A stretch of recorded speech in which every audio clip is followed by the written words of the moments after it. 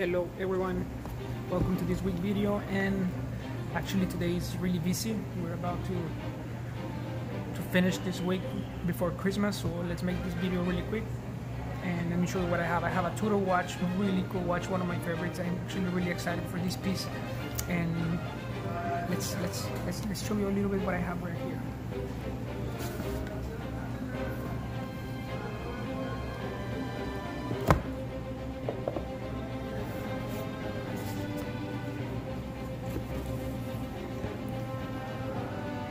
Okay, let's take this watch out of the box. Let's do it really quick because there's a lot of people here. It comes with your papers, warranty and everything. And here's the watch. This is a Tudor Black Bay. It's a mechanical self-winding movement. This is a really cool watch. This case is 43 millimeters and it's a bronze case. So with time, this bronze will change color because you know it's bronze.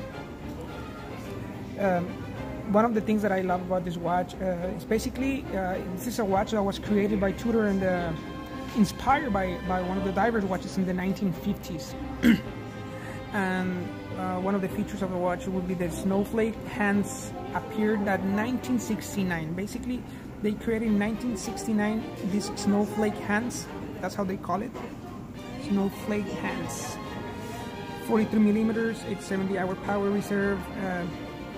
The good thing about this watch is basically what Tudor did in the 50s. The French Navy used to wear the Tudor, so basically they chipped the Tudor watches without any strap.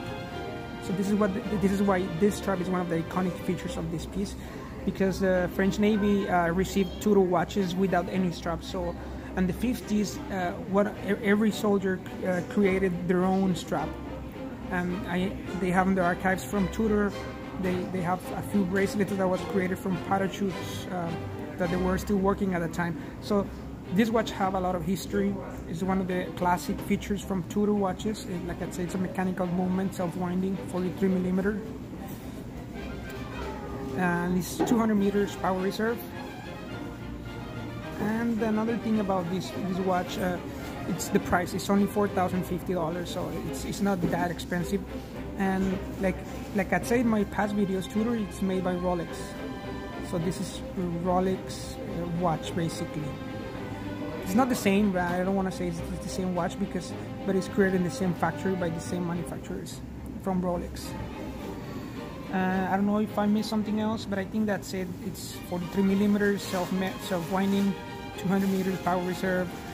I like the bezel. It's like matte finish, really cool, and it's called Slade Dial.